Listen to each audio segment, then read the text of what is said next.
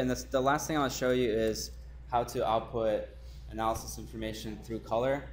So there's ways to work with color in Grasshopper by basically assigning colors to objects in the form of a custom preview. And there's also a specific way to color mesh faces. So you see the tag here, it has this kind of like frayed edge. This means that it doesn't have any outputs. The only output is things it's generating in the viewport in Rhino. And that's kind of when you know that something is just a visualization node. So tag is one of them. The other one is custom preview. If you type in custom preview, it's the same thing. You see it has this frayed edge. And custom preview you just use for creating specific visualizations of geometry in your Rhino viewport. And all it takes is some geometry, and it gives it a custom shader or custom color. So if we take our surfaces back here and plug them into the geometry, you see that it's given, let me just hide everything else. It's given everything this pink color because for some reason the default material is pink. Grasshopper. We can also give it a custom color. So there's a bunch of different color inputs. The easiest one, if you type in color with a U again, because it's Great Britain standard, color swatch. So color swatch is pretty simple. You have the swatch. If you double click, it gives you this color selection interface. And here it is, and you can plug that directly into the shader, and it'll give it that color. All right. So that's a really basic visualization. We can color everything in the geometry one color. What we want to do now is have the color be a representation of some data, in this case the areas of the surfaces. And what we can do is actually, instead of using just one color, we want to create a range of colors with each color denoting the area of the panel.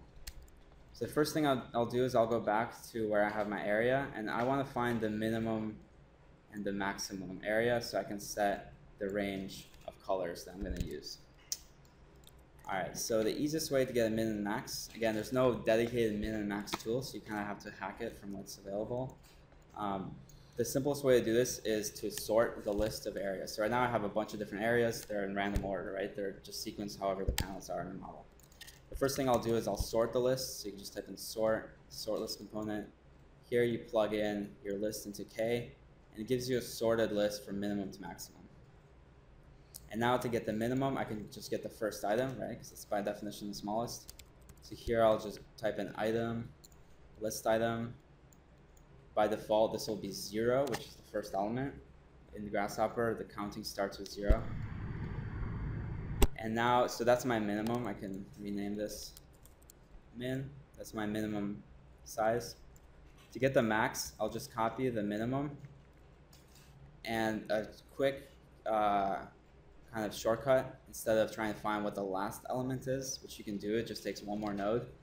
But a quick way to do this is just to go into these input shortcuts and reverse the list. So now instead of going from smallest to biggest, it's going from biggest to smallest.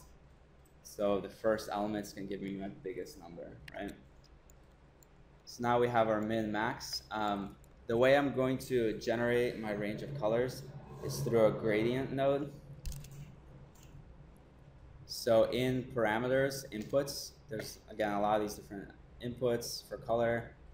One is gradient. So if you drag this into your interface, you get this gradient. So this works just like gradients in Photoshop or Illustrator. And what it lets you do is basically set limit numbers. So the smallest and the biggest number, and that will denote the two extremes of your gradient.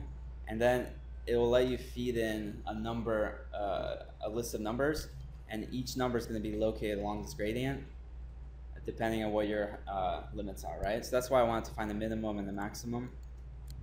So I basically want to say that the smallest panel will be this on this edge, and the biggest panel will be on this edge.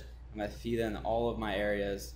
I'm going to get the same number of colors that denote the area of that panel. So this default pink to red is pretty lame. You can mess with these gradients by controlling it yourself.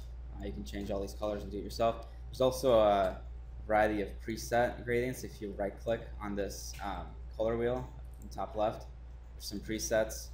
There's the standard green, yellow, red. So I'm going to use that.